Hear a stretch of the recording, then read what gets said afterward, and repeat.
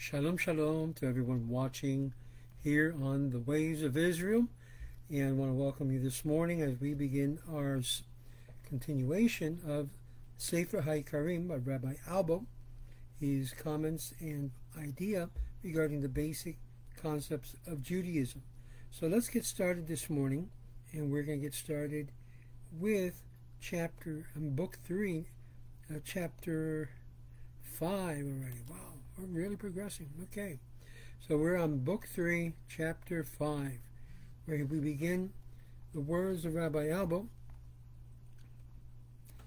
in chapter 5 of book 3. We spoke of intellectual conception as given perfection to the soul when combined with practical activity. The intellectual conception does not mean that the understanding of the intellectual concepts, but the intention to serve God as the purpose of doing the physical act. In other words, he must do whatever he does with the intention of pleasing God. It's not just only feeling, but actually with the intentions of pleasing God, and not for his own pleasure or any other purpose. We can take this as an example concerning this from the other spheres. They have bodies and rational souls like man, and attain their perfection by continuous motion in order to carry out the will of God, who commanded them to move in order to maintain the natural universe. The psalmist makes this very clear when he speaks of the duty of the creatures to praise God for the kindness he has bestowed upon them. He begins with the soul of man. Blessed the Lord, O my soul, and forget not all his benefits. Then, speaking of the stars and the constellation, he says, Bless the Lord, all ye hosts, ye ministers of him that do his pleasure. The meaning is that the whole sole purpose of their motion is to do God's will, and nothing else but his will. And this is the most perfect service any creature can give to God. For even in reference to the separate intelligence, that the Bible makes it clear that in the moving of the spheres, their only purpose is to carry out God's decree, who commanded them to cause their motion and nothing else, as we have read. Bless the Lord, ye angels of his, ye mighty in strength, and fulfill his word, hearkening unto the voice of his word. He calls the angels, who are separate intelligence, mighty in strength because they move the spheres continuously with great force. Then he adds that in causing the motion that they have no other purpose except to do God's bidding. The whole, and who commanded them to cause these motions? Because they are the obedient to God's word, the greatest object they can achieve, and not only in order to receive reward for any other purpose. I have seen, says Rabbi Albo, an explanation given of an expression, hearkening unto the voice of his word, that they move the spheres in order that they may hear better the word of God, in order to attain a greater perfection than they otherwise would. For they think that in this way they will get more influence and reach higher degrees. But this is impossible, for the verse in question deals with the angels causing the motions, and not with the spheres. But the perfection of the angels is always in Act 2, there being no potentiality in them, and their perfection consists in continuous comprehension. And with all of this, the Bible explains that their perfection is not due to merely their conception of ideas, but to the acts of causing motion in the spheres together with the intention to obey God, who ordered them to move the spheres. In the same way, the perfection of the spheres and the stars is due to the motion which they undergo in order to do the will of God. As we have said, the philosophers are wrong when they say that the spheres move continuously because of the desire to acquire perfect understanding by the change of position and by making a potential position actual. This is surely erroneous, for according to this opinion, the motion of the sphere would be foolish and insane, like a crazy person who turns around a pillar at all the same time, or all at the time, thinking to acquire perfection of changing places, facing now the east, now the west, now the north, or the south, and by making the potential places actual. This is clearly absurd, for since they admit that the spheres are rational animals having intelligent souls, how can they move in this way? The true explanation is, as we have written, the purpose of the intention of the separate intelligence is causing the spheres to move, and the purpose of the spheres in moving, and none other than to do the will of God and carry out his commandment, or his command, that they should move. This is their only desire and perfection, and nothing else. Now this may be illustrated as supposing the case of a person who was fond of a certain king, and on coming to visit him, he was accepted in the king's service. It is clear that the greatest happiness and the glory are to be acceptable servants to the king, and that he does his work with great enthusiasm, and for no other purpose than to do the will of the king. This is also the consensus of opinions of genuine ancient philosophers, as in Ibn Rashid, who says in the third question,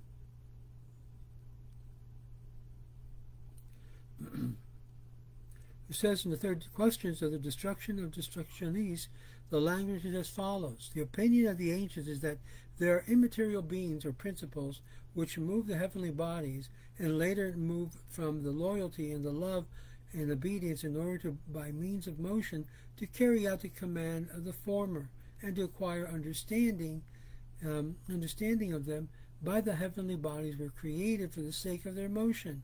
Now, since it's accepted that the principles which causes the heavenly bodies to move are free from matter and are not bodies, they are other ways in which they can move heavenly bodies, except in the sense that the moving of the body is commanded to move. Hence, they infer that the heavenly bodies are rational beings who understand themselves and understand the principles which moves them by the way of command. The men of the Great Assembly, or the Great Synagogue, also agree that the motion of the spheres is in order to do the will of God. We can see that this in the morning blessings, or the blessings of the moon, which reads, "Who by his word created the heavens, and by the breath of his mouth all their host. They are glad and rejoice and do the will of their Maker." All of this shows that a corporeal act done with intelligent purpose do the will of their Maker. All this shows that this intelligent purpose to carry out the will and command of God gives perfection to those beings who have been intellectual souls. This also is proved by the prophetic promise of reward to those who honor the Shabbat. If you turn away from thy foot because of Shabbat, and call Shabbat a delight, then thou delight thyself in the Lord. The rabbis also expatiate upon the great reward which comes to him who has pleasure on Shabbat and holidays. Though pleasure is a corporeal matter in the physical act which man enjoys as a member of the genus animal, and not by virtue by being human in species, if the pleasures were something enjoyed without any purpose, it would no doubt be the act of the animal. But if it's indulged with the purpose of serving God and obeying his commandment, it is without doubt an intellectual act like the motion of spheres, and it is this kind of act only that the purpose is attained, as we have said. Thus the rabbis say, in compared to the case of two persons who roasted their paschal lambs, the one ate it in the name of the paschal lamb, while the other ate it merely to gratify his appetite. To the first we apply the biblical text, "For the ways of the Lord are right, and the just do walk in them."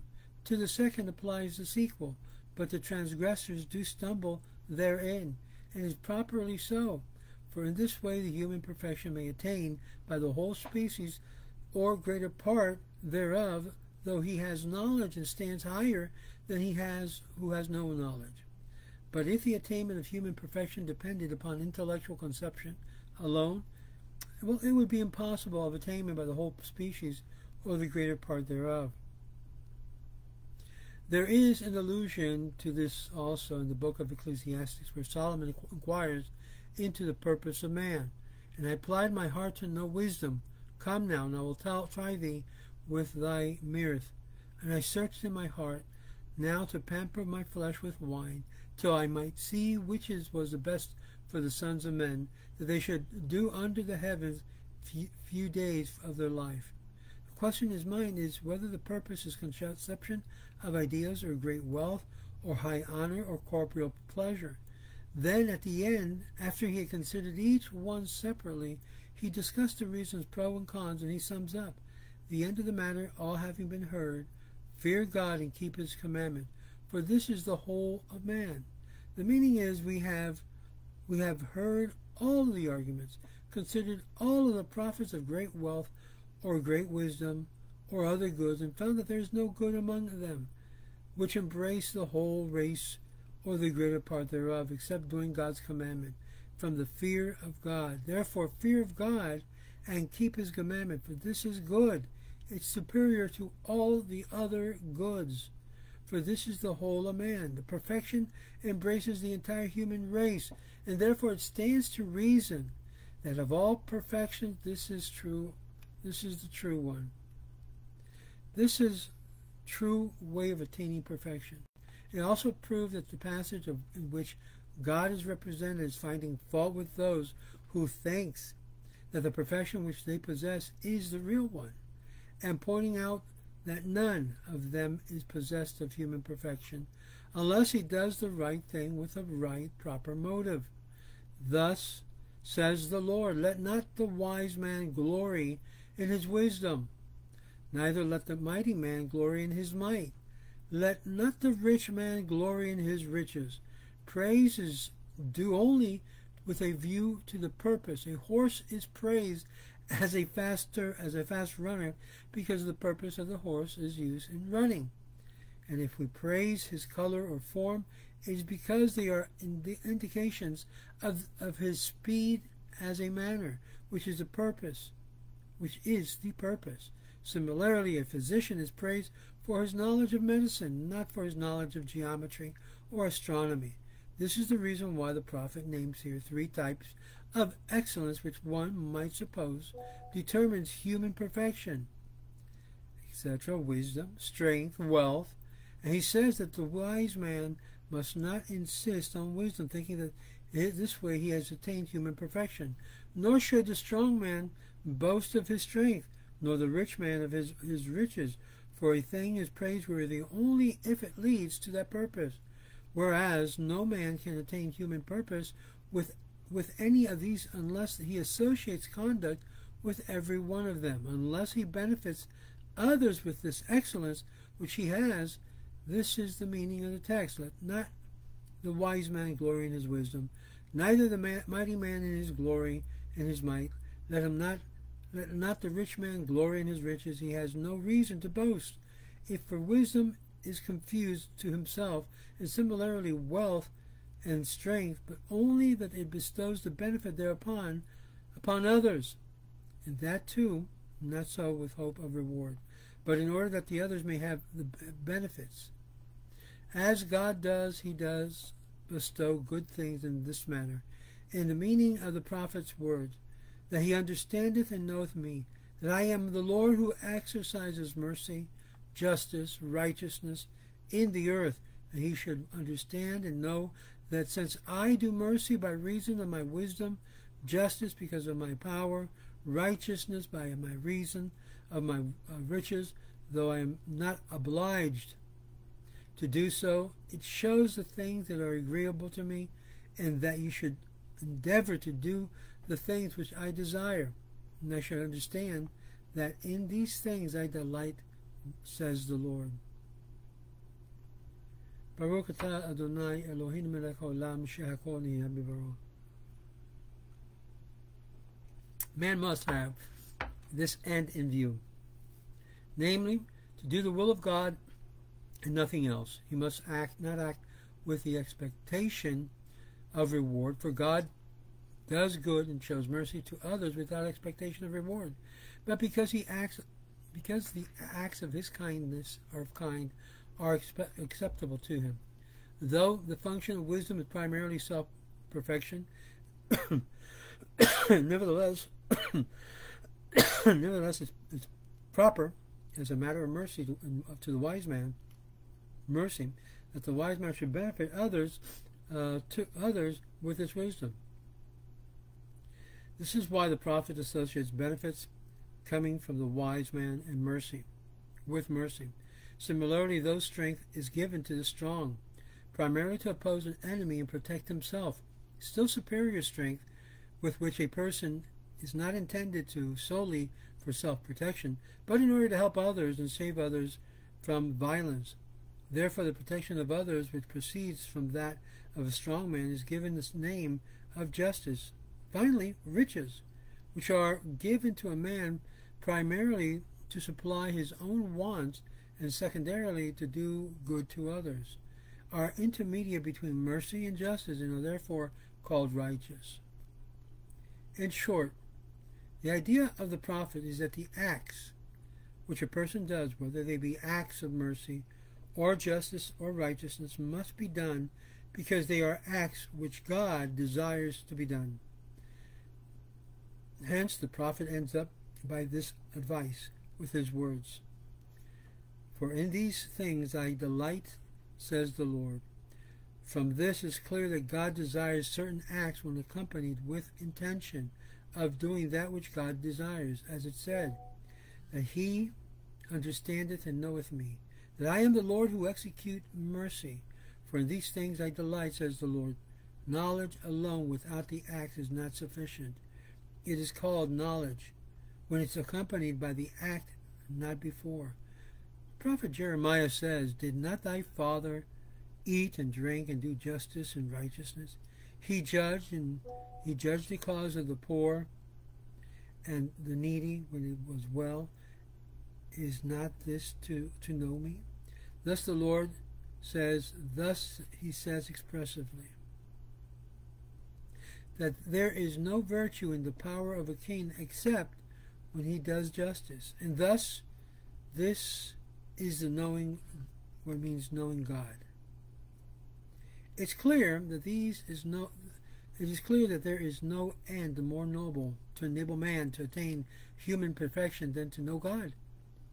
An act done in this manner is called knowledge, to indicate that by so doing he acts in this manner, namely in the intention of pleasing God, and does man attain his purpose, namely immortality of the soul in the world to come. Similarly, we find that the angel, in the name of God, promises Joshua, the son of Jehozadak, the high priest, immortality of the soul in the future world as reward for keeping the commandments and acting with the intention of serving God.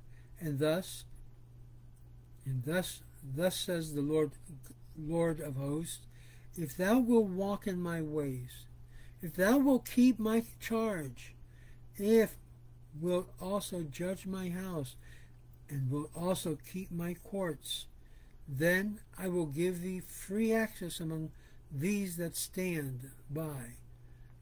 Jonathan ben Uziel translates the last phrase, among these seraphims. We see, therefore, that he promises his immortality of the soul and access to the angels who stand continually before God as a reward for judging his house and keeping his courts. This is what we desire to make very clear. Not only what's in the heart, but also within the mind, but also within the actions in which one commits themselves to do. To do what is right means to do that which God wants you to do in his time, and thereby we desire to fulfill his commandment, his will, his way. This is Rabbi Moshe Otero. Thank you for being with me, and may God bless you and yours. And remember, be part of the Ways of Israel. Join us every morning about this same time, and be part of the Ways of Israel. You can easily subscribe to our channel, Ways of Israel. Become a member, download the membership file, and be part of the Ways of Israel. Contribute today, whatever you can. And thank you for being with us. Shalom, shalom.